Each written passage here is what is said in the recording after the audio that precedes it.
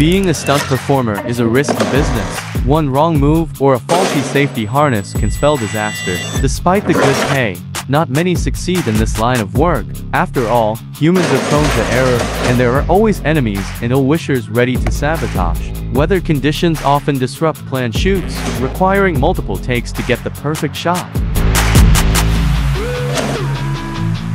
The film revolves around Colt, an acrobat who toils on Hollywood sets. Throughout his career, he's been in countless fights, dodged bullets, and participated in explosive stunts. High falls with various landing techniques never fail to captivate audiences. Sometimes, the character gets injured and rushes through treatment to meet filming deadlines. As another movie gears up for production, his professionalism is demanded once more.